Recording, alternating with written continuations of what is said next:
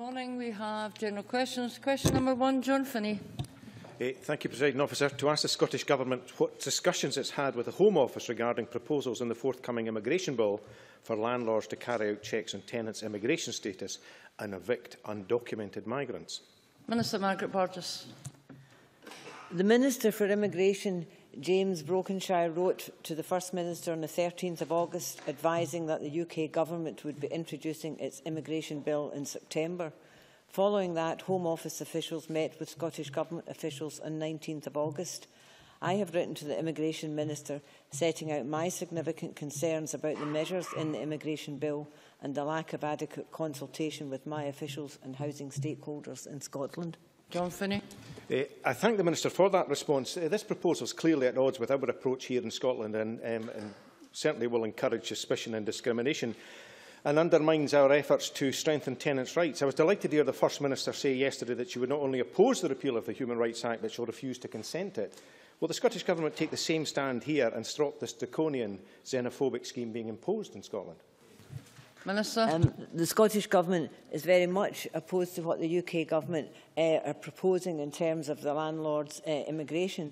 However, as it stands, UK ministers will be able to extend the eviction measures to Scotland through secondary legislation, and that legislation allows them to amend, revoke or repeal any act or order made by the Scottish Parliament. But I have written to the Immigration Minister making clear my concerns and urging him to amend the bill to require UK Government ministers to seek the consent of this Parliament before it extends the legislation to Scotland. Question number 2, Malcolm Chisholm. Scottish Government whether it will extend the planning moratorium on fracking to include onshore underground coal gasification installations. Minister Fergus. As Malcolm Chisholm will be aware, the UK Government has issued licences in Scotland for underground coal gasification. However, at this time there have been no planning applications for any underground coal gasification projects in Scotland. The Scottish Government has been clear that the development of new energy technologies such as underground coal gasification must be consistent with our environmental objectives. We will continue to take a cautious, evidence-based approach to all such developments. I can assure the Chamber that we continue to listen carefully to the views being expressed by communities and stakeholders on this matter. Malcolm Chisholm. The Minister for the answer, but I'm sure the Minister knows the great concerns of communities, and I am sure all MSPs have had very many emails and letters about this matter. So given that underground coal gasification is the most frightening and experimental method of unconventional gas extraction, and given the unacceptable climate change implications, it is puzzling to people throughout Scotland that the Scottish Government will not make a clear statement about this and say that it will extend its moratorium to those aspects of underground coal gasification which are within its control. Minister. Well, we shall continue to take a careful and considered approach that puts the public and communities' interests at the centre of the debate. And as the member will appreciate, licensing of onshore unconventional oil and gas is being devolved, but licensing of underground coal gasification is not. And indeed, it's licensed by the Coal Authority as opposed to the section of the UK Department of Energy and Climate Change dealing with oil and gas. Mando Fraser. Thank you. A report this week from Bigger Economics said that underground coal gasification could be worth £6 billion to the Scottish economy and create 5,000 jobs. What weight will the Scottish Government give to the potential economic impact of this industry when it reaches any decision on planning consent? Minister.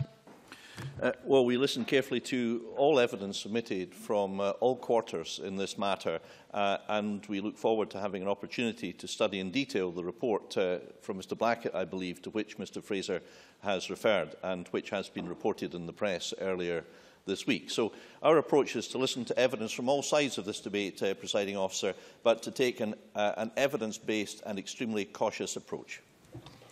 Question 3, Annabel Goldie. To ask the Scottish Government what its medium-term strategy is for higher education. Cabinet Secretary Angela Constance. The Scottish Government wants to enable our higher education sector to thrive. That's why we are investing over £1 billion in the sector this year. Universities can make a key contribution to delivery of Scotland's economic strategy by increasing growth and helping to tackle inequality. We want our highly successful institutions to be places where anyone can aspire to study. Every young person, whatever their background, should have an equal chance of participation in higher education based on their ability to learn and not based on their ability to pay. Annabel Goldie. Presiding Officer, perhaps predictably, the Cabinet Secretary does not refer to the elephant in the room, the Scottish Government's now very controversial proposals to interfere in university governance. Can I ask her why, when the opposition to her government's plans is so overwhelming and includes such bodies as the 4 ancient universities, 17 university principals, the chairman of the Board of Governors at the Royal Conservatoire of Scotland, the Committee of the Scottish Chairs of University Governance, the Royal Society of Edinburgh, the Institute of Directors, the SCDI, the Institute of Chartered Secretaries and Administrators, Robert Black, the former Auditor General of Scotland, and Presiding Officer, I could go on. In deference to you, I shall not. Thank you. Can I ask the Cabinet Secretary why she still thinks her proposals are wise or workable or even credible? Cabinet Secretary. Of course, Ms Goldie forgot to mention trade unionists, students, and of course the Higher Education Governance Bill also has support in this chamber, indeed from the Labour Party. And let me stress that our universities are autonomous and that they will remain autonomous, and there is nothing in this bill, Presiding Officer, that requires our higher education institutes to ask ministers permission for anything. And as Ms Goldie knows, there was a review of higher education governance in 2012 by the Principal Ferdinand von Prinsinski, and I think it's only right that in return for £1 billion worth of public money investment that we expect the very highest of standards of governance. Much progress has been made in the sector, but of course there is room for improvement to ensure that university governance is modern, transparent, fit for the future and is diverse and inclusive and represents that wider university community. Linda Fabiani. Thank you. The Cabinet Secretary will recognise, of course, the huge concern about the effect on universities of the UK Government's policy on post-study work visas. Does the Cabinet Secretary agree with me that there is also a great concern about Scottish colleges, such as South Lanarkshire College in East Kilbride, about the UK Government's many changes to international college student visas, not least the removal of the well-established right to work part-time? Cabinet Secretary. Yes, Presiding Officer, people who want to come to Scotland to live, study and work are important to our population growth and our future economic prosperity. We are working hard to attract the best international talent to our colleges, to our universities and, of course, to our workforce. And the UK Government's focus on arbitrarily reducing net migration, irrespective of the value that people might bring or to the contribution that they could make to our economy and society in Scotland, is simply wrong. And I have raised my concerns and this Government's concerns about the impact of this policy on Scottish colleges with the UK Government, and I will continue to work with the college sector in this regard. Question 4, Patrick Harvie. Thank you. Can I ask the Scottish Government what work it has undertaken in the last year on currency options for Scotland, either in the current constitutional context or perhaps in the future? Cabinet Secretary John Swinney.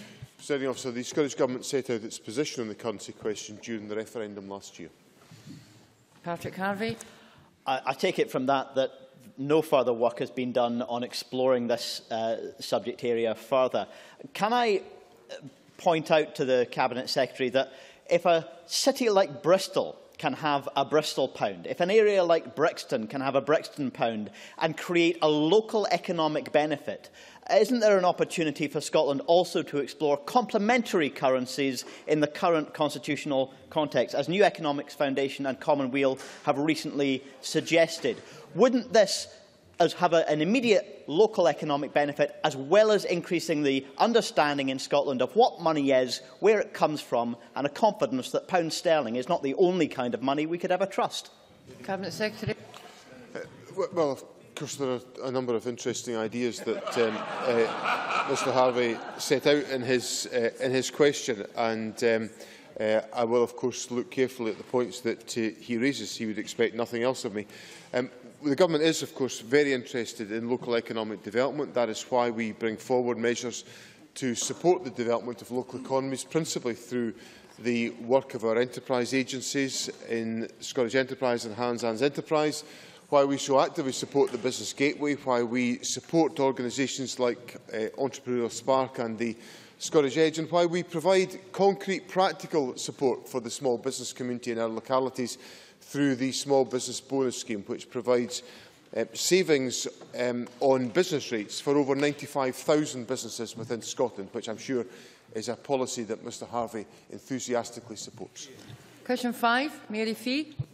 Thank you, Presiding Officer. To ask the Scottish Government what plans it has to increase the availability of rail travel in the West Scotland region. Minister Derek Mackay. The Scottish Government has secured, through the new ScotRail franchise agreement, significant improvements and innovations in improved services, trains and facilities. There will be enhanced services on the Kilmarnock, Ayr and Stranraer route by December 2015, and the introduction of new electric trains on the Edinburgh to Glasgow route from summer 2017. Passengers in the west of Scotland will benefit from fare increases capped to RPI, the extension of smart ticketing and improved connectivity with other transport modes. Mary Fee. Can I thank the Minister for that answer? We must develop alternatives to the reliance on the M8 and the road network, which is hard pushed to cope with demand, particularly at peak times. So with rail now becoming possible once again, we should seize the opportunity. What I'm suggesting is the route that would go from Braehead to Glasgow, as this would involve minimal disruption. These are the words of Derek Mackay in 2012, before his appointment as Transport Minister, when discussing rail links to Renfrew. So, can the Transport Minister tell me now what he's doing to bring rail links to Renfrew? Oh, I would agree with Mary Fee as a fellow resident of Renfrew, the largest town in Scotland without a railway station. But I won't let my ministerial interest be compromised. You know, all that needs to happen is for the Labour-led Renfrewshire Council to put in an application as promoter of the scheme, but they've failed to do so. So I can't even execute my desire to see rail extended to the town of Renfrew at Braehead. But this £5 billion investment in rail in Scotland is all the reason that patronage in the railways is increasing, as well as the multi-billion-pound investment in roads as well. But if Mary Fee wants to tell her pals in Renfrewshire Council to get their finger out, then I'll happily oblige. Question number 6, Graham Day. To ask the Scottish Government what steps it's taking to address the issue of new psychoactive substances. Minister Paul Wheelhouse. Substantial progress has been made across many fronts, including on all the recommendations of the NPS Expert Review Group. For example, I wrote to all Scottish local authorities requesting they ban NPS in their public entertainment licences, and guidance to support training standards staff across Scotland was launched last week. NPS remains a priority for alcohol and drug partnerships, and improving identification and prevention activities focused on NPS are set out as a requirement in their local delivery plans.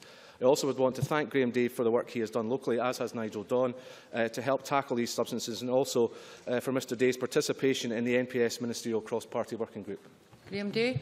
Thank the Minister for that answer. I wonder if he can provide some specific details on the measures being deployed to respond to the challenges posed by NPS in the area of forensics. Minister. Mr Day raises an important point. The Scottish Government is contributing towards the cost of infrastructure, which has allowed new high-tech machinery to be secured.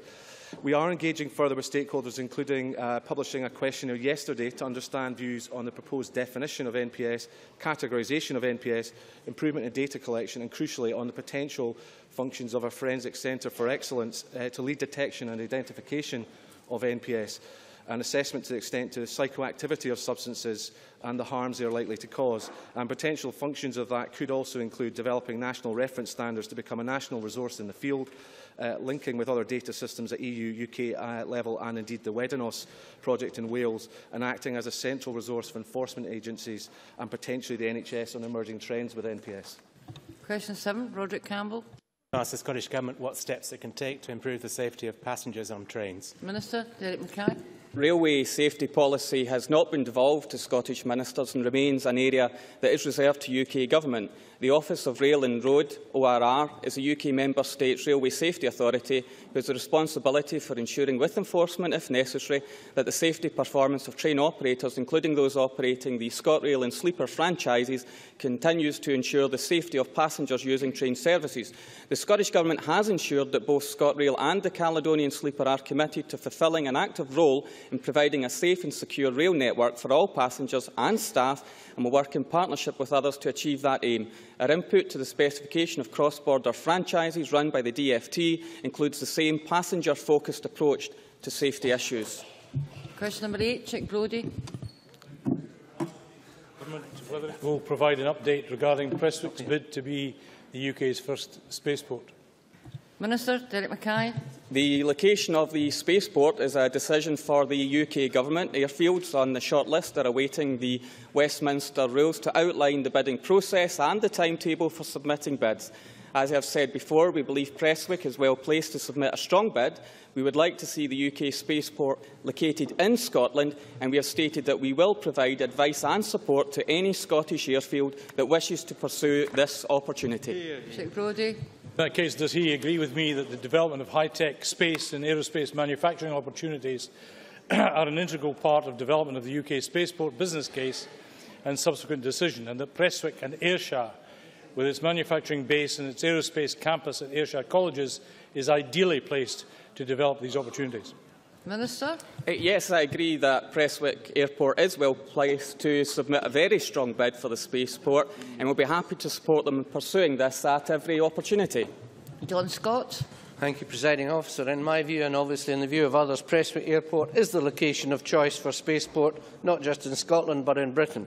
Given the competition for spaceport from England and Wales, can I urge the Scottish Government to now get behind this bid for Scotland and at least pick one site? Otherwise, we run the risk of ending up with no government backing for any site and Scotland's bid ultimately failing. Minister. I understand John Scott's desire for us to support Prestwick and no other, but until we see the final criteria, it would be wrong for us to rule out other potential airfields that may be eligible. So we will support the bid to come to Scotland, and I've said that Prestwick does have a very strong case and a very strong bid, and if it so transpires that it's the best bid, then of course the Scottish Government will get behind that. But right now, we're behind all the potential bids to bring it to Scotland. Michael Russell. I am, of course, very pleased to hear that the Minister is behind all the bids. Can I remind the Minister of the bid from Machrihanish, the Cape Campbellton bid, now supported by Argyll and Bute Council, which has, of course, the only runway in Scotland presently approved for spaceflight? Minister. Presiding Officer, and that's exactly the reason that I'm not closing down options. We will support the spaceport to come to Scotland. We believe that there are a number of good bids. Prestwick, for the reason I've been given, has a particularly strong bid, and there may even be a coalition in which airfields can work together to maximise the opportunity that Scotland may have for a spaceport within the UK. Question number 9, Claudia Beamish. To ask the Scottish Government how many small businesses have successfully bid for local authority contracts in the last year. Minister Fergus. Presiding Officer, Public Contract Scotland portal indicates that a total of 15,692 suppliers were awarded contracts in 2014. Of these, 58% were registered on the portal as micro or small businesses. Claudia Beamish. I thank the Minister for that answer with the numbers, but Impact Shop Fitting is a small Straven-based wood frame start-up business seeking small procurement contracts via the e-procurement portal. Describing PECO's system as a closed shop, the business cannot secure a contract without access to the system and cannot get onto the system until it has secured a contract. In the light of the recent Scottish Government strategy on digital procurement, what is the Scottish Government doing to ensure the system is inclusive and accessible to small start-up businesses, enabling them to grow and contribute to their local economies? Minister.